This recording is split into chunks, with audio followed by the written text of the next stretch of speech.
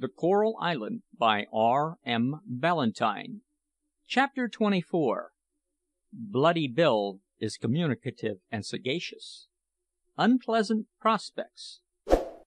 Retrospective meditations interrupted by volcanic agency. The pirates negotiate with the Fiji chief. Various etceteras that are calculated to surprise and horrify.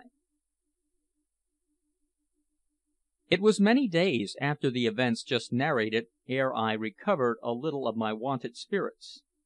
I could not shake off the feeling, for a long time, that I was in a frightful dream, and the sight of our captain filled me with so much horror that I kept out of his way as much as my duties about the cabin would permit. Fortunately, he took so little notice of me that he did not observe my changed feelings towards him; otherwise it might have been worse for me. But I was now resolved that I would run away the very first island we should land at, and commit myself to the hospitality of the natives rather than remain an hour longer than I could help in the pirate schooner. I pondered this subject a good deal, and at last made up my mind to communicate my intention to Bloody Bill. For during several talks I had had with him of late, I felt assured that he too would willingly escape if possible. When I told him of my design, he shook his head. "No, no, Ralph," said he, "you must not think of running away here. Among some of the groups of islands you might do so with safety, but if you tried it here, you would find that you had jumped out of the frying pan into the fire." "How so, Bill?" said I. "Would the natives not receive me?" "That they would, lad; but they would eat you too." "Eat me!" said I in surprise. "I thought the South Sea Islanders never ate anybody except their enemies." "Humph!" ejaculated Bill. "I s'pose 'twas your tender hearted friends in England that put that notion into your head. There's a set o' soft hearted folk at home that I knows on who don't like to have their feelin's ruffled; and when you tell them anything they don't like, that shocks them, as they call it, no matter how true it be, they stop their ears and cry out, `Oh, that is too horrible! We can't believe that!' And they say truth. They can't believe it, 'cause they won't believe it. Now, I believe there's thousands of the people in England who are sick, born, drivellin' won't believers, that they think the black fellows hereaways, at the worst, eat an enemy only now and then out of spite; whereas I know for certain, and many captains of the British and American navies know as well as me, that the Feejee Islanders eat not only their enemies but one another. Anyhow, I'm sure they would kill you. You see, Ralph, I've been a good while in them parts, and I've visited the different groups of islands oftentimes as a trader. And thorough goin' blackguards some of them traders are no better than pirates, I can tell you. One captain that I sailed with was not a chip better than the one we're with now. He was trading with a friendly chief one day aboard his vessel. The chief had swam off to us with the things for trade tied atop his head, for them chaps are like otters in the water. Well, the chief was hard on the captain, and would not part with some of his things. When their bargaining was over, they shook hands, and the chief jumped overboard to swim ashore; but before he got 40 yards from the ship, the captain seized a musket and shot him dead. He then hove up anchor and put to sea, and as we sailed along the shore he dropped 6 black fellows with his rifle, remarking that that would spoil the trade for the next comers. But as I was sayin', I'm up to the ways of these fellows." I was very much shocked and cast down in my mind at this terrible account of the natives, and asked Bill what he would advise me to do. Looking round the deck to make sure that we were not overheard, he lowered his voice and said, "There are 2 or 3 ways that we might escape, Ralph, but none of them's easy. If the captain would only sail for some of the islands near Tahiti, we might run away there well enough, because the natives are all Christians, and we find that wherever the savages take up with Christianity they always give over their bloody ways and are safe to be trusted. I never cared for Christianity myself," he continued in a soliloquising voice, and I don't well know what it means, but a man with half an eye can see what it does for these black critters. However, the captain always keeps a sharp lookout after us when we get to these islands, for he half suspects that one or two of us are tired of his company. Then we might manage to cut the boat adrift some fine night when it's our watch on deck, and clear off before they discovered that we were gone. But we would run the risk of being caught by the blacks. I wouldn't like to try that plan. But you and I will think over it, Ralph, and see what's to be done. In the meantime, it's our watch below, so I'll go and turn in."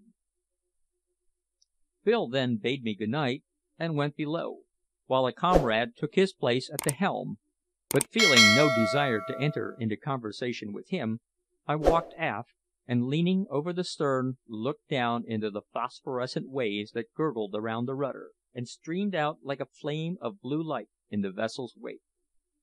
My thoughts were very sad, and I could scarce refrain from tears as I contrasted my present wretched position with the happy, peaceful time I had spent on the Coral Island with my dear companions. As I thought upon Jack and Peterkin, anxious forebodings crossed my mind, and I pictured to myself the grief and dismay with which they would search every nook and corner of the island in a vain attempt to discover my dead body; for I felt assured that if they did not see any sign of the pirate schooner or boat when they came out of the cave to look for me, they would never imagine that I had been carried away.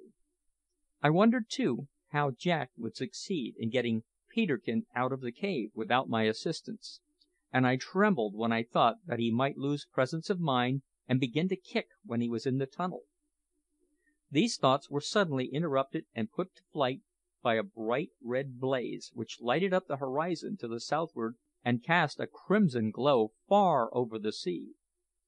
This appearance was accompanied by a low growling sound, as of distant thunder, and at the same time the sky above us became black, while a hot, stifling wind blew around us in fitful gusts. The crew assembled hastily on deck, and most of them were under the belief that a frightful hurricane was pending; but the captain, coming on deck, soon explained the phenomena.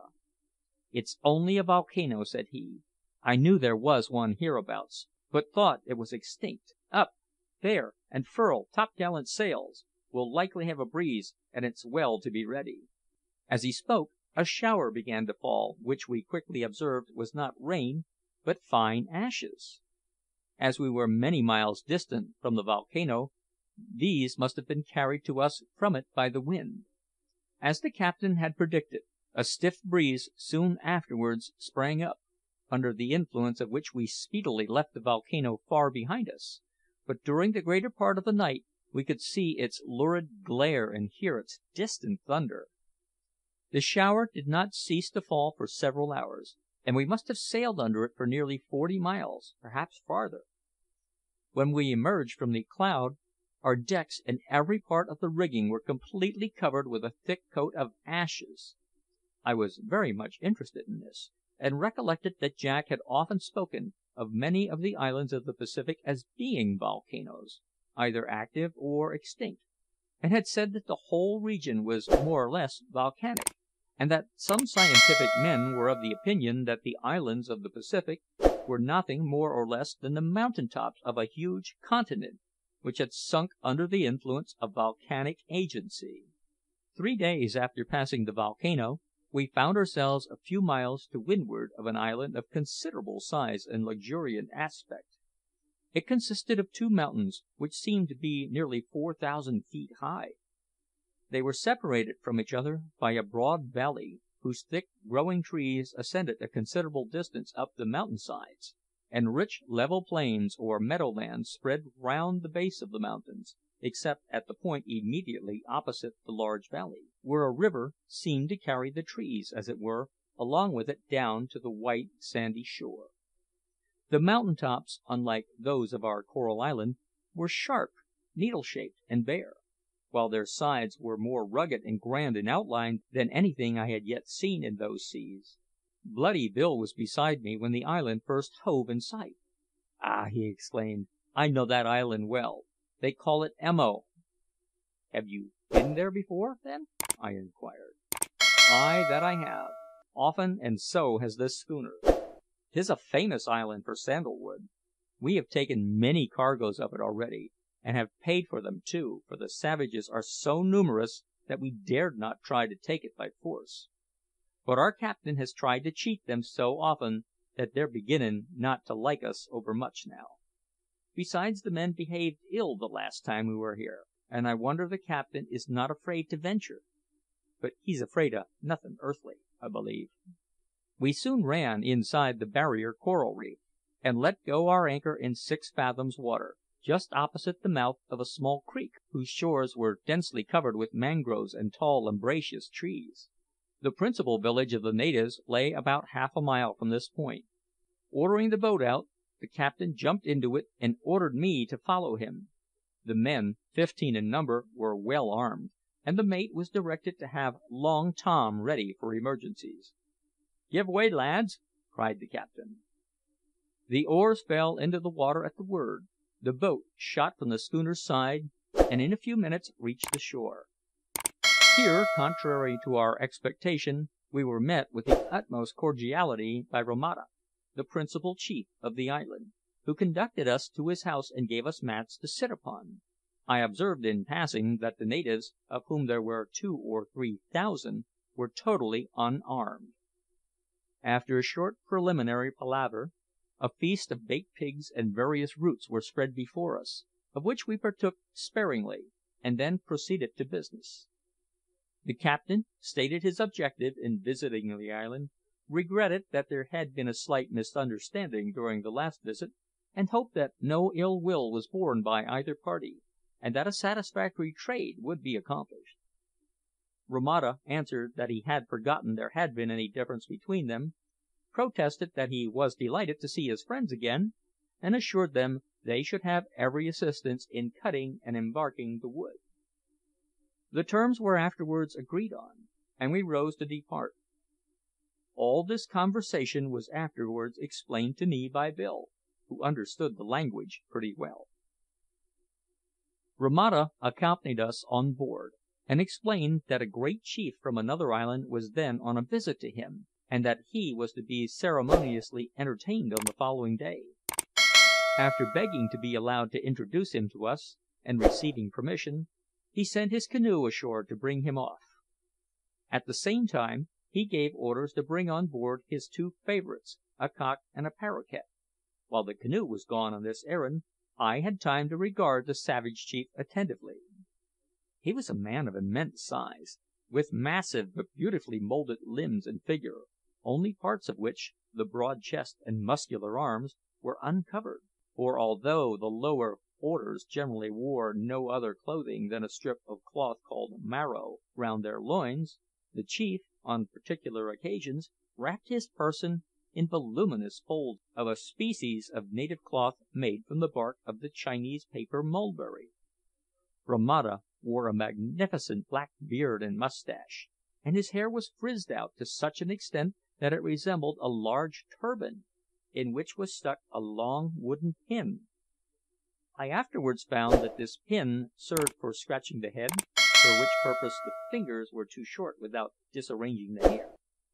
But Romata put himself to much greater inconvenience on account of his hair, for we found that he slept with his head resting on a wooden pillow, in which was cut a hollow for the neck, so that the hair of the sleeper might not be disarranged.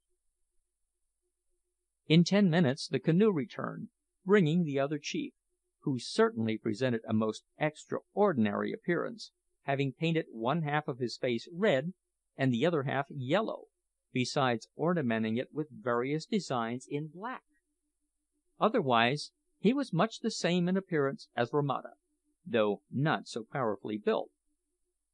As this chief had never seen a ship before, except perchance some of the petty traders that at long intervals visit these remote islands, he was much taken up with the neatness and beauty of all the fittings of the schooner. He was particularly struck with the musket which was shown to him, and asked where the white man got hatchets hard enough to cut the tree of which the barrel was made. While he was thus engaged, his brother chief stood aloof, talking with the captain, and fondling a superb cock and a little blue-headed paroquet. the favourites of which I have before spoken. I observed that all the other natives walked in a crouching posture while in the presence of Romata. Before our guests left us, the captain ordered the brass gun to be uncovered and fired for their gratification, and I have every reason to believe he did so for the purpose of showing our superior power, in case the natives should harbour any evil designs against us.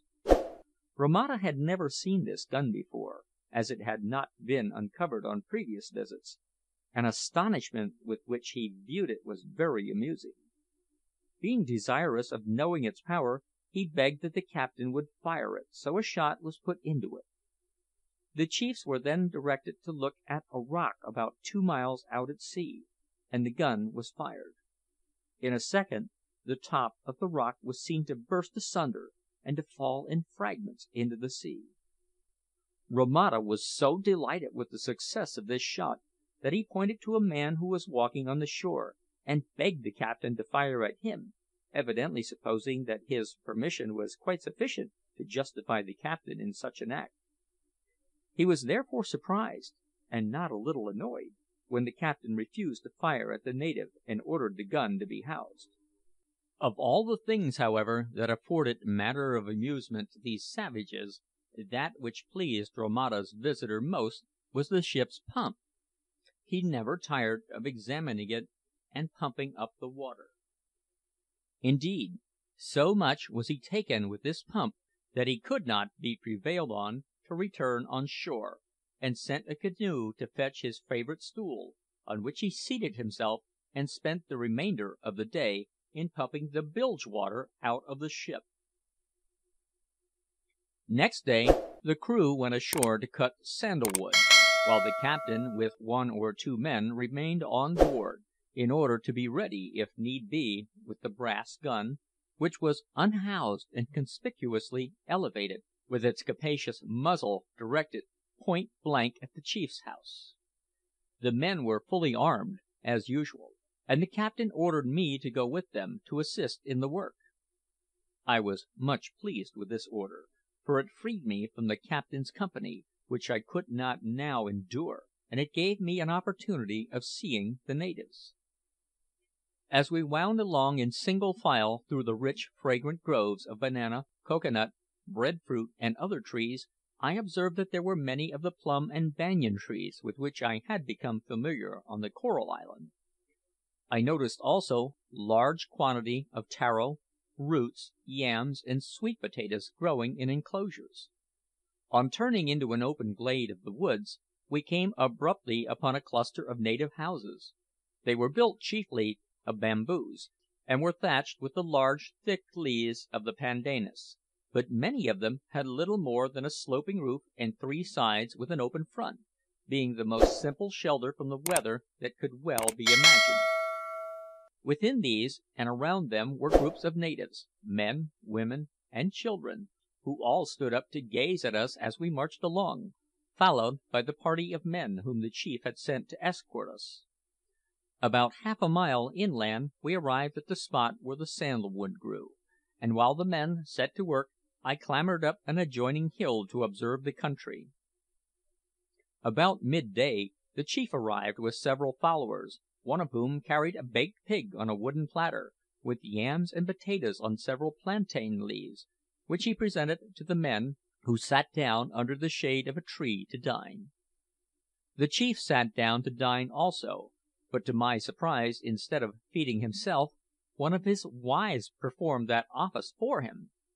I was seated beside Bill, and asked him the reason of this.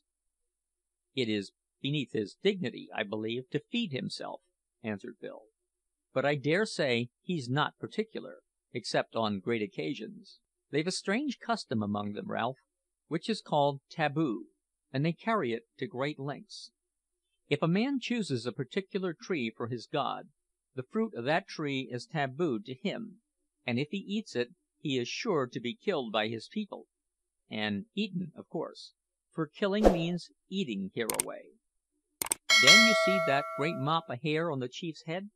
Well, he has a lot of barbers to keep it in order, and it's a law that whoever touches the head of a living chief, or the body of a dead one, his hands are tabooed.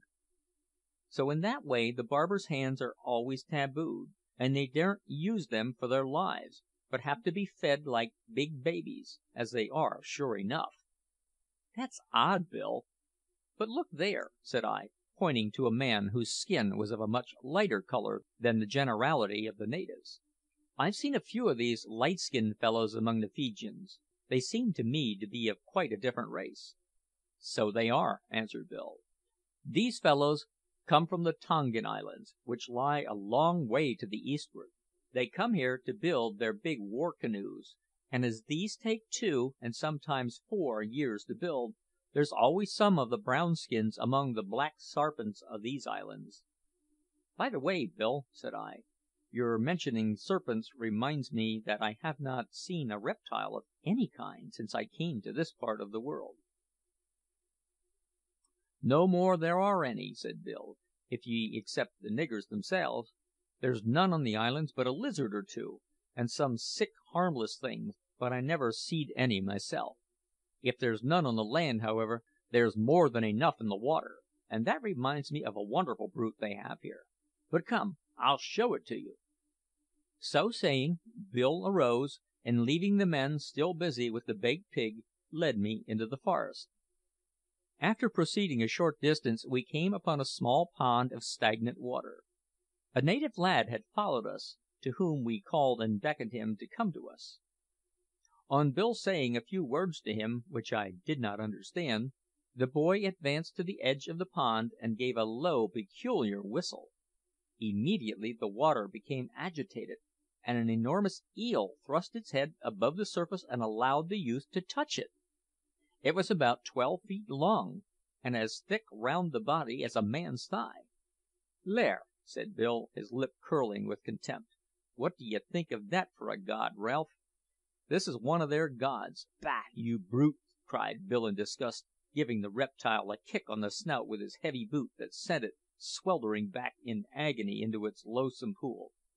I thought it lucky for Bill, indeed for all of us, that the native youth's back happened to be turned at the time, for I am certain that if the poor savages had come to know that we had so rudely handled their god, we should have had to fight our way back to the ship.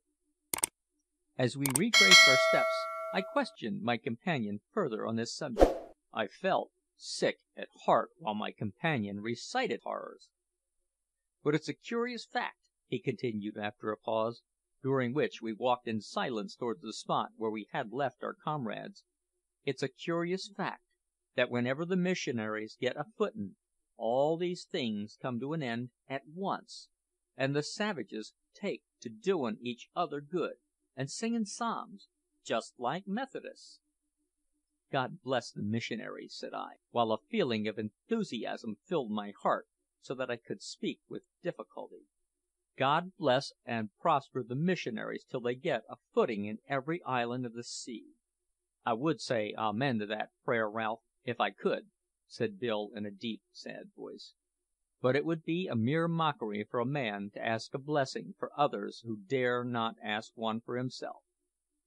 But, Ralph," he continued, "I've not told you half of the abominations I have seen durin' my life in these seas. If we pull long together, lad, I'll tell you more; and if times have not changed very much since I was here last, it's like that you'll have a chance of seein' a little for yourself before long." Chapter 24. Recording by Tom Weiss.